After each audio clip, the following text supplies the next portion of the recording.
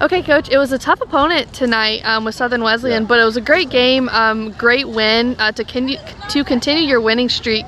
Give me your thoughts on tonight's game. Well, we started off, it was a rough game to start with. SWU took it to us, and they played a great game. I mean, they're a far improved team, and we knew they were going to press us and put a lot of pressure on us, and you know, they certainly did a good job doing that. So I think it took us quite a while to kind of just deal with that pressure, and I think the defensive line did a great job just absorbing it while we could try to figure out the rest of it. And you know, we pretty much had to get things together at halftime and come out and keep playing. And kind of one of those games you gut out and you get a couple lucky breaks. And we were fortunate to not only get a great defensive presence, but we had you know, our front line did a great job in just trying to create some opportunities for us.